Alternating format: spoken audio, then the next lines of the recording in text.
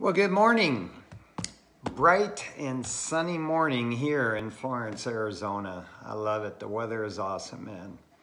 Well, this morning we're going to continue our study through the Psalms, and we're going to be in Psalm 18. So if you have your Bibles, your computers, your iPads, your smartphones, whatever it is you might use, we're going to be in Psalm 18. And Psalm 18 is pretty long, so I've split it in two. I'm going to do the first half, verses 1 to 24 today, and then next Sunday I'm going to do the second half, verse 25 to the end of the chapter.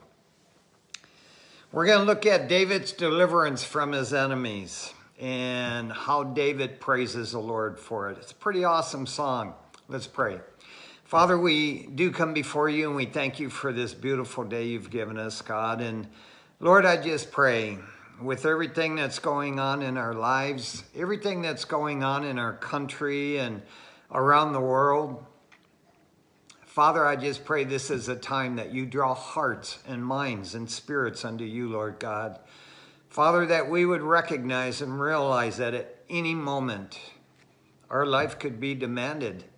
Our life could be taken, God, and we need to be ready to meet you, Lord. We all have our own enemies. We all have people that don't like us or care for us or maybe don't want anything to do with us. So it's pretty incredible to look at this psalm that David had this morning, and I just pray for your anointing on it. Bless it, God. Speak to us mightily, for it's in Jesus' name we pray. Amen. Psalm 18, in the beginning, before the psalm, it says, a psalm of David, the servant of the Lord, who spoke to the Lord the words of this song on the day that the Lord delivered him from the hand of all his enemies and from the hand of Saul. And David said, here we go, verse 1, I will love you, O Lord, with all my strength. The Lord is my rock and my fortress and my deliverer. My God, my strength, in whom I will trust, my shield and the horn of my salvation, my stronghold. I will call upon the Lord, who is worthy to be praised. So shall I be saved from my enemies. The pangs of death surrounded me, and the floods of ungodliness made me afraid. The sorrows of Sheol surrounded me. The snares of death confronted me. In my distress, notice this, I called upon the Lord and cried out to my God. He heard my voice from his temple, and my cry came before him, even to his ears. Then the earth shook and trembled. The foundations of the hills also quaked and were shaken, because he was angry. Smoke went up from his nostrils, and devouring fire from his mouth. Coals were kindled by it. He bowed the heavens also, and came down with darkness under his feet. And he rode upon a cherub and flew. He flew upon the wings of the wind. He made darkness his secret place. His canopy around him was dark waters and thick clouds of the skies. From the brightness before him, his thick clouds passed with hailstones and coals of fire. The Lord thundered from heaven, and the Most High uttered his voice, hailstones and coals of fire. He sent out his arrows and scattered the foe, lightnings in abundance, and he vanquished them. Then the channels of the sea were seen. The foundations of the world were uncovered at your rebuke, O Lord, at the blast of the breath of your nostrils. He sent from above, he took me. He drew me out of many waters. He delivered me from my strong enemy, from those who hated me, for they were too strong for me. They confronted me in the day of my calamity, but the Lord was my support. He also brought me into a broad place. He delivered me because he delighted in me. The Lord rewarded me according to my righteousness. According to the cleanness of my hands, he has recompensed me. For I have kept the ways of the Lord, and have not wickedly departed from my God. For all his judgments were before me, and I did not put away his statutes from me. I was also blameless before him, and I kept myself from my iniquity. Therefore the Lord has recompensed me according to my righteousness, according to the cleanness of my hands in his sight. Now it's interesting because Psalm 18 is actually a Thanksgiving psalm.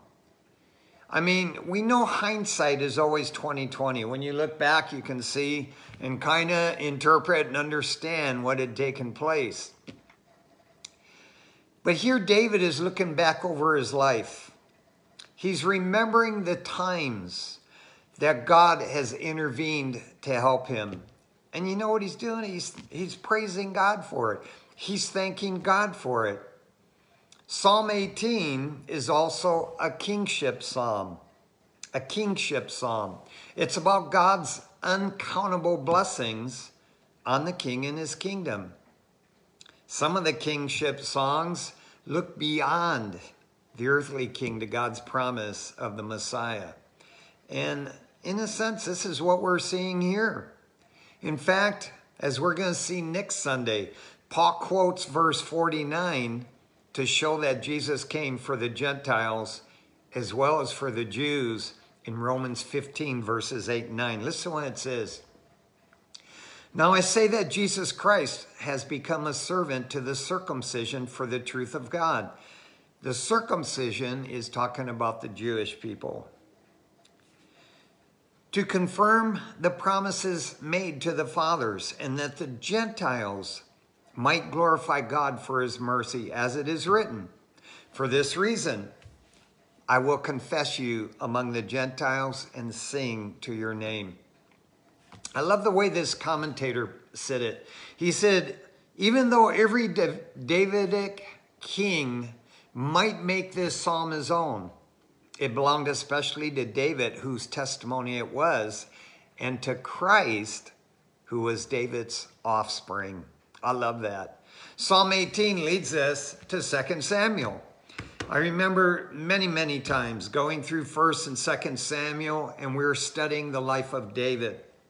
And it's just incredible, man, 1 and 2 Samuel. This is a historical setting. It's almost the same in 2 Samuel chapter 22. In fact, even the title is from the chapter in verses 1 and 2. Now, when we look in 2 Samuel, the psalm appears as David's last words to its summary thanksgiving for God's deliverances throughout his life of service. Throughout his life of service. First, there was a deliverance from King Saul. I mean, all those years David had to hide from Saul in the wilderness. Just think about it. Here Samuel the prophet comes, anoints David the next king of Israel, and David has to run for his life from the first king, Saul, for 10 to 12 years. I mean, it's amazing. You read the scriptures and you would think that it was within a year or so that David became king after Saul died. It was 10 to 12 years he had to run. You see, God has promises that he's made for us. And sometimes those promises don't happen right away. Many take time. Some could take years. You're praying about things, you're waiting on them, and you're thinking, why hasn't God answered me? Why am I still praying about this thing and God hasn't done anything yet? Keep praying. Keep trusting God. You know, the Old Testament says God is not a man that he can lie. He's God. In God is truth. God's entire word is truth. In the second half of 1 Samuel, it begins with Saul's jealousy of David over Israel, giving the praise and glory to David more than to King Saul. I mean, that ticked Saul off. Here they're coming back from the battle, and these women with their tambourines are singing, and they're talking about Saul. What was it? Saul killed his thousands and David his 10,000s. I think that's what it says there in 1 Samuel. Man, Saul went off the ridge.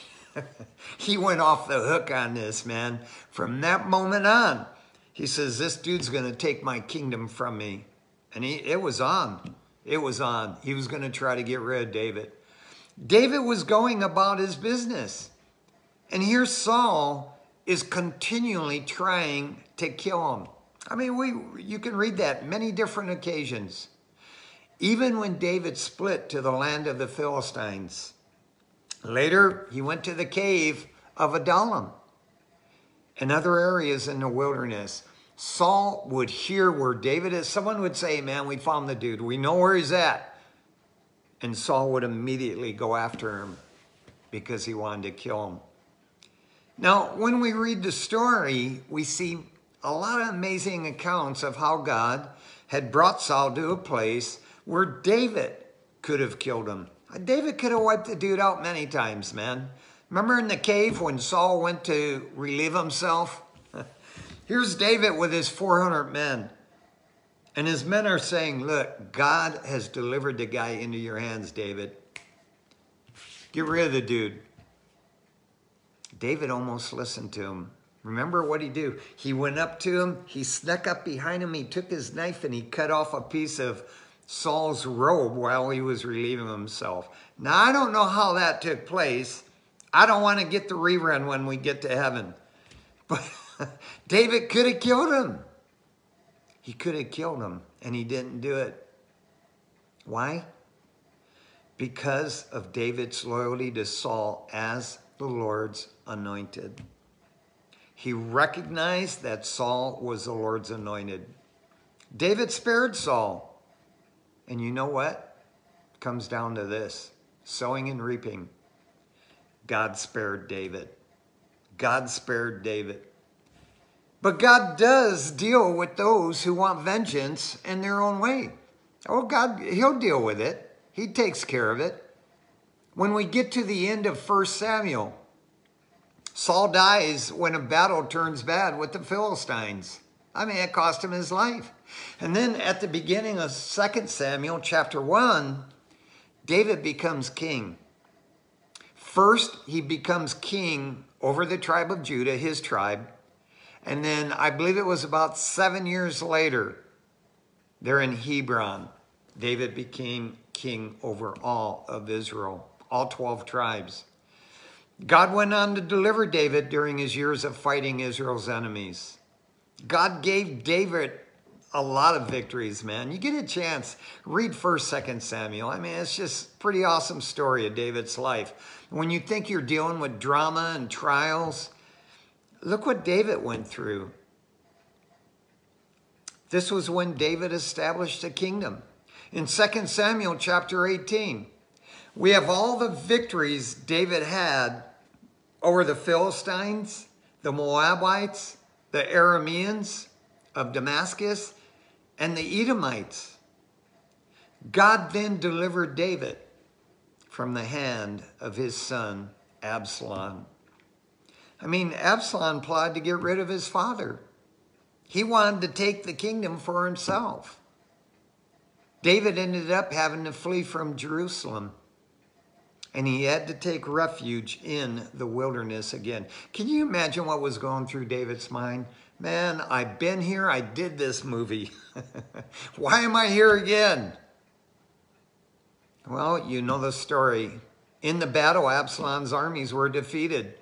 Absalom was killed. Here God had delivered David again. Even though David said he would have rather been killed instead of his son. That's how much he loved Absalom, his son. Who doesn't love their son and their daughter? Psalm 18 comes in at 2 Samuel chapter 22. After the events of David's life, he's expressing thanksgiving to God for God's protection and for God's deliverance during all those years that were so dangerous, man, in his life. As he's looking back, I love the way David is professing his love for God. Here God had shown himself to be David's deliverer and to be worthy of David's praise. You know, we're given two things here to portray God. One relates to David's military victories, picturing God as his strength, his shield, and his horn of salvation. The other relates to the times David was forced to run from his enemies. God is David's rock. He's his fortress. He's his deliverer. He's his strength. He's his stronghold. Man, does that sound familiar today? God is our rock. He is our fortress. He's the one who delivers us. He's our strength. He's the only way we can go forward. When we get slammed with the drama and the trials of this life, I turn to my Father in heaven. God, strengthen me, man. I can't do this on my own. God is my stronghold. But most importantly, actually the theme of Psalm 18, the Lord was David's rock, and the Lord is our rock. He's our foundation. The professor of classics at Auckland University, E.M. Blakelock is his name. He wrote a series of articles for Eternity entitled New Light on Bible Imagery. And the article went on to say, listen to this. One of the images he wrote about was rock. He showed that it has several uses. First, it's an image for protection and shade. In the hot, sandy lands of the Bible, the struggle of life against the merciless elements is intense in a way we can hardly appreciate in our more temperate climate. When the spring rains come, a light carpet of green, doomed to be scorched by the sun and then covered with sand just a few short weeks, will emerge on the desert's edge. You know, I've been to Israel twice, and I know exactly what he's talking about. But set a rock in the sand, and soon a small oasis develops on the boulder's leeward side. The desert's feeble life prospers under the rock's protection. Similarly, a man traveling through the desert during the hottest hours of the day can find shade in the rock shadow and can survive and continue his journey. We see Isaiah describing this in Isaiah 32, verse 2. Listen to what Isaiah the prophet said. A man will be as a hiding place from the wind and a cover from the tempest, as rivers of water in a dry place, as the shadow of a great rock in a weary land. Here David is saying he was sheltered by God. He says he thrived because the Lord was his rock. Are you guys catching the parallel here? Jesus is our rock. The rock actually portrays God as a refuge for his people. This is the idea in Psalm 18. I mean, David is thinking of God's protection during the years he was forced to hide from Saul. And then later, when his own son Absalom came against him. Now, I'm sure David knew every hiding place in the wilderness. I mean, the guy had 10 to 12 years of running from Saul. So when he fled to the rocks, David knew he'd be protected and safe. He knew it. Standing on the rock. When David was standing on the rock, he could look down and watch his enemies as they were pursuing him. I mean, it suggests having a solid foundation under your feet.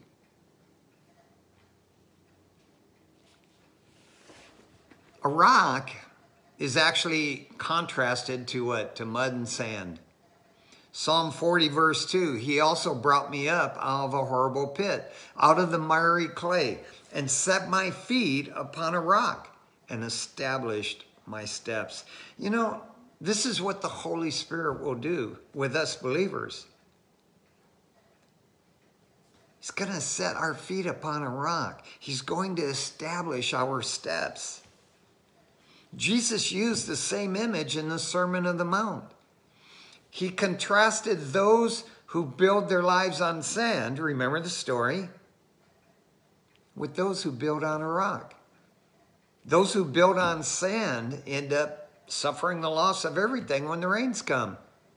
I mean, Jesus said their house will be taken away. But the house that is built on rock, it stands strong against the rains, whether it be a flood, wind, storm, whatever it is. It stands strong because its foundation is on the rock. Psalm 18 speaks to God's faithfulness in each of these ways. God is a shelter. God is a stronghold. He is a solid foundation for anyone who will build on him. It's interesting then, Psalm 17, what we studied last week. David speaks of his enemies tracking him down and surrounding him so he wouldn't be able to escape. I mean, they wanted to overthrow him. They wanted to devour him, man. They wanted to eat him up and spit him out. Like a lion hungry for the prey. Here in Psalm 18, he says in verses 4 and 5, look at verse 4. The pangs of death surrounded me, and the floods of ungodliness made me afraid. The sorrows of Sheol, hell, surrounded me. The snares of death confronted me. Notice it's the same thing. Each psalm has David responding in the same way in his distress. Probably the greatest thing about this part of the psalm is the incredible way David describes God rising from his throne in heaven in response to his servant's cry, to David's cry, parting the clouds, descending to fight the king's battles with earthquakes, thunder, storms, and lightning. It's amazing, man. It's amazing. You know, when we get to heaven, we're going to find out how many times God came down and fought our battles for us. He took care of it. He took care of it. Now, as far as we know, David never experienced a literal display of God's presence in these ways, as far as we know. I mean, the scripture doesn't show us or tell us that. But it doesn't mean he just made these things up. David wasn't sitting there praying and just making this up. When you study the various passages of the Bible, and this is what's so important, and it's key to reading through God's word, man, and knowing the whole word. All 66 books of the Bible written by over 40 authors. Total span of 1,500 years. Can you believe it? That's the span of the Bible.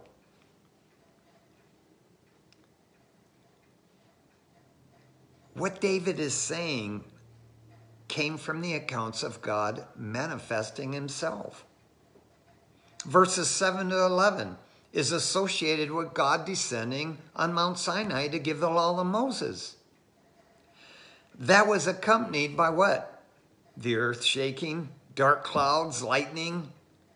Hebrews 12 verses 18 to 21 describes Sinai as a mountain burning with fire, darkness, gloom, and storm. So terrifying that even Moses said, I am trembling with fear. In verses 12 to 14, they refer to God's intervention in the battles against the Canaanites at the time of the Jewish conquest. When Joshua was leading them into the promised land, they had crossed over the Jordan River, and they took Jericho. The walls came down and they took Jericho, and that began their conquest into the land to separate it out and conquer it for the 12 tribes of Israel. Particularly against the Southern Confederation, the battle described in Joshua chapter 10. That's when God sent hailstones against the Jews' enemies. The channels of the sea described in verses 14 to 15, David no doubt is thinking about the parting of the Red Sea at the Exodus from Egypt, when the children of Israel were coming out of Egypt, and the parting of the Jordan River, when Israel crossed over into Canaan through Jericho. I like the way Spurgeon describes these verses. Charles Spurgeon, listen to what he says. David has in mind's eye the glorious manifestation of God in Egypt, at Sinai, and on different occasions to Joshua and the judges. And he considers that his own case exhibits the same glory of power and goodness, and that, therefore, he may accommodate the descriptions of former displays of the divine majesty into his own hymn of praise. That's what David's doing. David has accomplished the same thing by reference to the special manifestations of God's presence and power in past victories. Now, we read the scriptures. We know that God did deliver him, which is what verses 16 to 19 describe. Actually, it's the specific answer to David's cry in Psalm 17 that we studied last time. Here's the point. God delivered David because of the upright manner in which David lived his life. This is the basis for his appeal for God's help that he had made. Remember in Psalm 17, verse 3, David says this. He's speaking to God. He says, "You have tested my heart. You have visited me in the night. You have tried me and have found nothing. I have purposed that my mouth shall not transgress." Here David says in verses 20, 21, look at verse 20. He said, "The Lord rewarded me according to my righteousness." Now right away you're thinking, really, David? Your righteousness? Look what he says. "According to the cleanness of my hand, he has recompensed me. For I have kept the ways of the Lord and have not wickedly departed from my God." Now I had to think about that a minute. You see, because this psalm is supposed to have been written late in David's life, as a recollection of God's repeated deliveries of him, the question that comes up, and this is what I was thinking of, and you're probably thinking of it now. How could David say this in light of his sin with Bathsheba and against her husband Uriah the Hittite by killing him? How could David say this? How could he claim to have been blameless and that he kept himself from sin? Well, let me say this. It's a good question.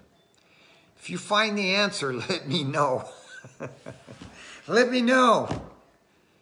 The answer is seen in the verses we'll look at next time. David takes what he says about himself in verses 20 to 24 to express the principle that God honors righteousness and judges sin even in this life. But again, it's not a promise that the righteous will always prosper, because some can and do suffer. They can have experiences like Job and others in the scriptures. Now, it doesn't mean one can do right all the time. We're sinners. We're sinners. But as a general principle, when we live for God and we are trying to do it God's way, we're trying to do it God's way. I mean, he cares for us and he blesses us. You see, God looks at the heart. He looks at the heart. He's not looking at the mind. He's not looking at all this other junk we're doing. He's looking at the heart. David was a sinner. David did fall into sin. But David had a heart after God's own. He loved the Lord, man. You see, just because you love the Lord doesn't mean you walk on water. You will sin. It doesn't give you a license to sin like Paul was saying to the church in Corinth. You don't have a license to sin, but you are a sinner. Why do you think God sent Christ to die in our place and to make that ultimate atonement through the sacrifice of his only begotten Son to shed his blood for us on that cross? You see, When God looks at you and me now as believers, he sees the righteousness of Jesus Christ. But because he does, it doesn't mean I can go out there and be stupid and go sideways on God and walk away and do whatever I want to do. I got to keep my heart right with God. Do I make mistakes? I make mistakes. Do I blow it at times? I blow it at times. But God knows I love him, man. And he knows I am trying my best. That's all he asks of us. We don't have our glorified body yet. We're still in this stinking, wretched flesh. And it's getting older. I'm getting older. Man, I'm just getting closer to going home. Amen. I'm ready. I am so, let's blow this pop stand, man. I'm ready to go. You see, when we go our own way, we bring misery and destruction on our lives. This is all David is saying. This is all David is saying. David's sin with Bathsheba is an illustration and a proof of this principle. David suffered in many different ways as a consequence of that sin. But even though that took place and happened, just as similar transgressions are committed by every one of us, on the whole, David was nevertheless a man after God's own heart, and he was greatly blessed by God. He was greatly blessed by God. He tried his best to serve God. That's all God wants. That's all he wants us to do. And because he did, and God knew that was his heart to do, I love it. God was faithful to him throughout his long and prosperous rule over the nation of Israel. God was faithful to him. One of the great sermons of evangelist D.L. Moody was on God being our rock. And you know what? Though it wasn't based on Psalm 18, it was based on Deuteronomy 32, verse 31, which read, "For the rock is not as our rock, even our enemies themselves being judges." What caught Moody's imagination was the second part of that verse. Even our enemies themselves being judges. Moody argued in times of trouble, the objects trusted by unbelievers fail them. And they concede that they don't find the help in their gods that Christians find in our God. Moody claimed that in the hour of their death, they don't turn to their atheism or pantheism. If they turn to anything at all, guess who they turn to? They ask a minister to pray for them. I've been there many times, in the hospitals, in the house where the person has moments left before they're going to pass. Moody said, "I have never heard of an infidel going down to his grave happily. They have nothing to hang on to. Their rock is not as our rock, and they confess it." I mean, it's not a shock to say as Christians, we don't live perfect lives. Do you live a perfect life?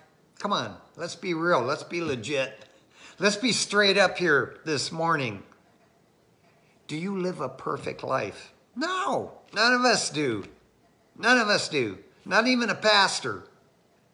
We do stumble over and over again, sometimes terribly. But when we come to the end of our life, you ready? And we look back, as David is doing here in Psalm 18, we will confess that whatever our failings may have been, our God has never, ever, ever failed us. God has never failed us. We confess as a true saying, 2 Timothy 2:13, if we are faithless, he remains faithful. He cannot deny himself. Guys, Jesus is our rock. There is no rock like him. We praise him because he is the rock of our salvation. Next time, next Sunday, if we're here, if Jesus hasn't taken us home yet, we'll finish Psalm 18. So you can read from verse 25 to the end, and we will cover that next Sunday. Let's pray. Father, we do come before you. We do thank you, Lord, that we're going to heaven because of you, not because of our actions, not because of any righteousness that we think we have. We're told in the scriptures that our righteousness is as filthy rags. We thank you that we have been declared righteous through the precious shed blood of our Lord and Savior, Jesus Christ. And Lord, I pray for all those that are following us through the Psalms here on Sunday mornings as we study them, as we expound on them, as we take personal application to our lives and we examine our walk before you, God. Lord, I pray, draw us ever, ever nearer to you, Lord. Your word tells us that if we draw near to you, you will draw near to us. God, we love you. We ask your blessing on the rest of this day. Bless this week as we lift it up to you. And Father, I pray for those who are going to be watching this study as we continue in the Gospel of Matthew on Wednesday nights at 6 o'clock. Father, I pray that you would even speak to their hearts, Lord. God, strengthen us. That's why I love teaching the word. Because when we teach the word and we understand what it says, we get strength from it. It builds up our faith. It makes us so we can walk stronger in you, God, and not the things of this life tear us down and break us in pieces, Lord. God, our future is in your hands. We're looking to you, God, the author and finisher of our faith. And Lord, we know we're going to see you one day soon. How awesome is that going to be? And then to see all of our loved ones, God. All of our loved ones again. What a familial reunion that's going to be. A family reunion. Lord, we look to that day. Until then, help us to stay focused on you, Lord. We love you and we praise you. And again, we thank you for your word. For it's in Jesus' name we pray. And the church said, amen. I'll see you there, or I'll see you in the air. Love you guys.